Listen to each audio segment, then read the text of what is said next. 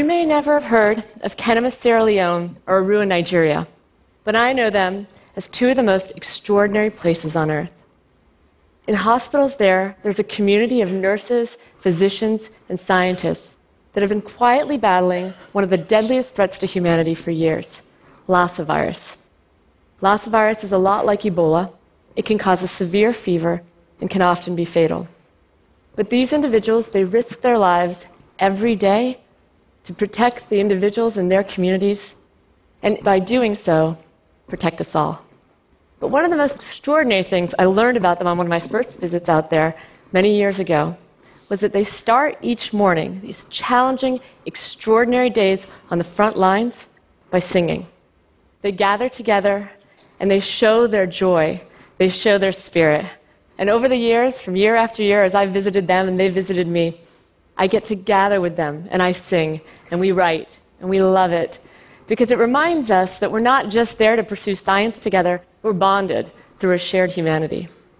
And that, of course, as you can imagine, becomes extremely important, even essential, as things begin to change. And that changed a great deal in March of 2014 when the Ebola outbreak was declared in Guinea.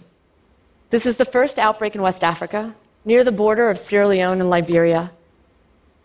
And it was frightening for us all. We had actually suspected for some time that Lassa and Ebola were more widespread than thought, and we thought it could one day come to Kenema. And so members of my team immediately went out and joined Dr. Humar Khan and his team there. And we set up diagnostics to be able to have sensitive molecular tests to pick up Ebola if it came across the border and into Sierra Leone. We had already set up this kind of capacity for Lassa virus. We knew how to do it. The team is outstanding. We just had to give them the tools in place to survey for Ebola. And unfortunately, that day came. On May 23, 2014, a woman checked into the maternity ward at the hospital, and the team ran those important molecular tests, and they identified the first confirmed case of Ebola in Sierra Leone. This was an exceptional work that was done. They were able to diagnose the case immediately, to safely treat the patient, and to begin to do contact tracing to follow what was going on. It could have stopped something. But by the time that day came, the outbreak had already been breeding for months. With hundreds of cases, it had already eclipsed all previous outbreaks. And it came into Sierra Leone not as that singular case, but as a tidal wave. We had to work with the international community, with the Ministry of Health, with Kenema, to begin to deal with the cases, as the next week brought 31, then 92, then 147 cases, all coming to Kenema, one of the only places in Sierra Leone that could deal with this. And we worked around the clock, trying to do everything we could, trying to help the individuals, trying to get attention. But we also did one other simple thing. From that specimen that we take from a patient's blood to detect Ebola, we can discard it, obviously. The other thing we can do is actually we can put in a chemical and deactivate it. So just a simple place it into a box and ship it across the ocean, and that's what we did. We sent it to Boston, where my team works. And we also worked around the clock, doing shift work day after day, and we quickly generated 99 genomes of the Ebola virus. This is the blueprint. The genome of the virus is the blueprint. We all have one. It says everything that makes up us, and it tells us so much information. The results of this kind of work are simple, and they're powerful. We could actually take these 99 different viruses, look at them and compare them, and we could see actually, compared to 3 genomes that had been previously published from Guinea, we could show that the outbreak emerged in Guinea months before, once into the human population, and from there had been transmitting from human to human. Now that's incredibly important when you're trying to figure out how to intervene, that the important thing is contact tracing. We also could see that as the virus was moving between humans, it was mutating.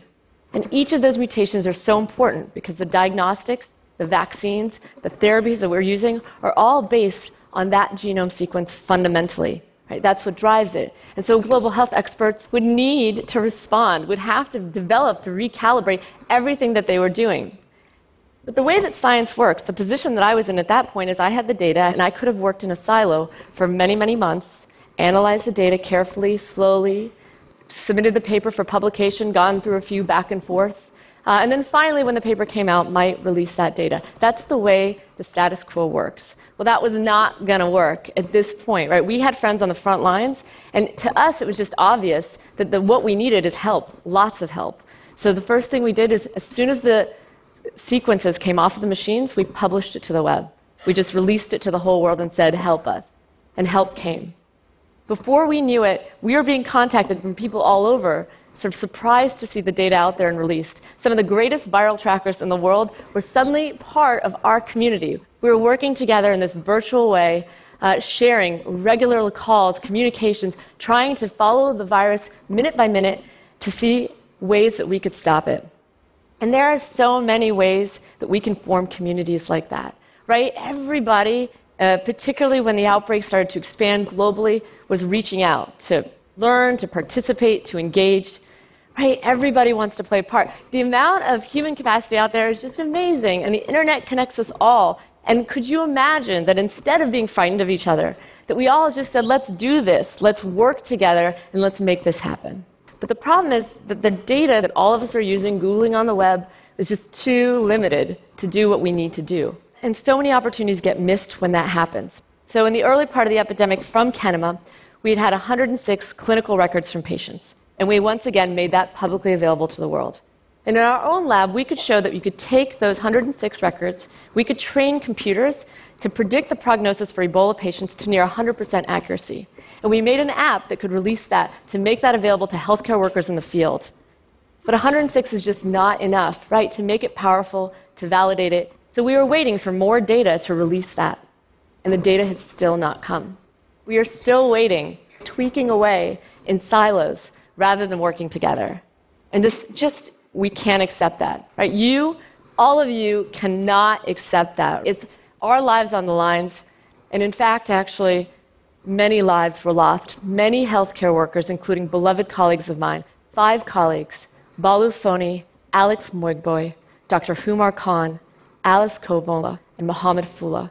These are just 5 of many healthcare workers at Kenema and beyond that died while the world waited and while we all worked quietly and separately. See, Ebola, like all threats to humanity, it's fueled by mistrust and distraction and division. When we build barriers amongst ourselves, when we fight amongst ourselves, the virus thrives. But unlike all threats to humanity, right, Ebola is one we're actually all the same. We're all in this fight together. Ebola on one person's doorstep could soon be on ours. And so, in this place with the same vulnerabilities, the same strengths, the same fears, the same hopes, I hope that we work together with joy. A graduate student of mine was reading a book about Sierra Leone, and she discovered that the word Kenema, the hospital that we work at, the city where we work in Sierra Leone, is named after the Mende word for clear like a river, translucent, and open to the public gaze.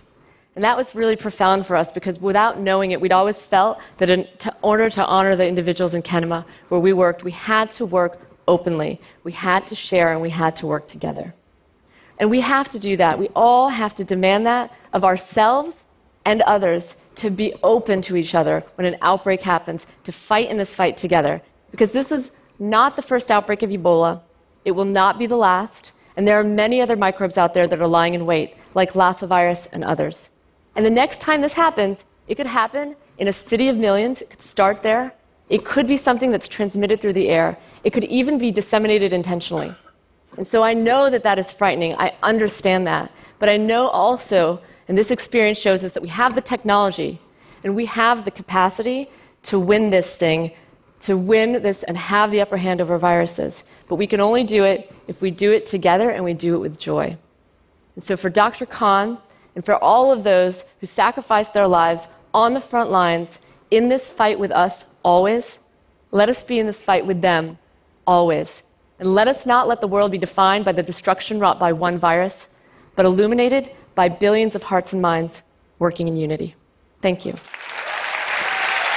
Thank you.